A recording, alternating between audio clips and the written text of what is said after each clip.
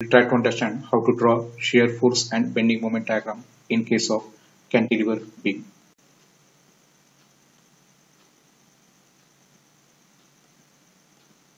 So as shown over here, we are having a point load which is acting at the free end B, whereas a u.d.l of 5 kN per meter acting at a distance of 1 meter from the free end as shown over here.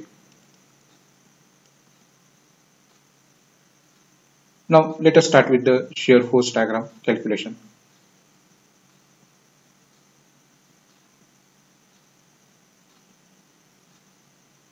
The conventions which we have used over here for the shear force diagram calculation is upward forces, they are considered as negative, whereas downward forces, they are considered as positive.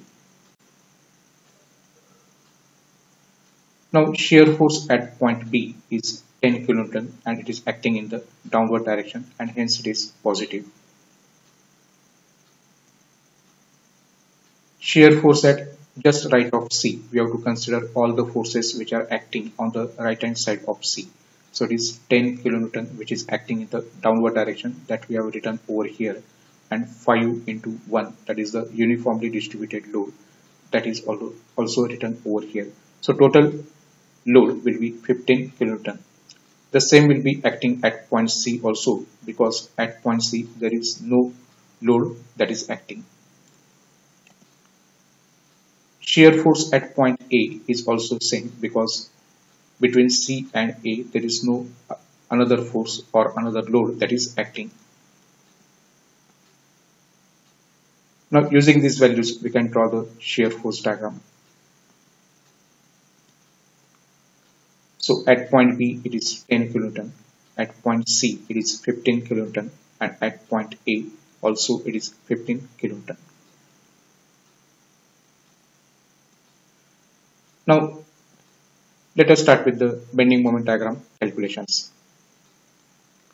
Now for this we'll convert this uniformly distributed load of 5 kN per meter acting over 1 meter length into a point load first, and that will be acting at the center of 1 meter length. So 5 into 1, it is the load, u.d.l load, which is acting at the center of this particular length. So that we have shown over here. So 5 into 1 acting at a distance of 0.5 meter. Now the conventions which we have used for bending moment diagram are clockwise moments, they are considered as negative, whereas anti-clockwise moments, they are considered as positive.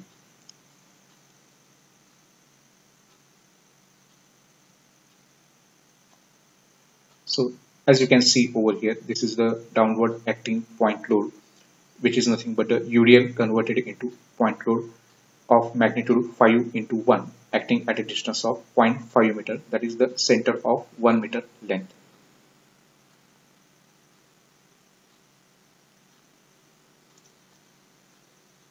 Bending moment at point B is 0 because there is no force that is acting on the right hand side of B. Now we have to find out bending moment at point C. So we have to consider all the forces which are acting on the right hand side of C. So let us start with this particular force, that is of 10 kN. It will produce the clockwise moment about C, and clockwise moments are considered as negative. So minus 10 into perpendicular distance between B and C is 1 meter. So this is our first term. Then 5 into 1 multiplied by perpendicular distance is 0.5, and that will also produce the clockwise moment. So minus 5 into 1 into 0.5. So that is nothing but minus 12.5 kN. So here it should be minus 12.5. Similarly, bending moment at point A, we have to consider all the forces which are acting on the right hand side of A. So let us start with this particular 10 kN force. It will produce the clockwise moment about this, and the perpendicular distance between B and A is 2.5.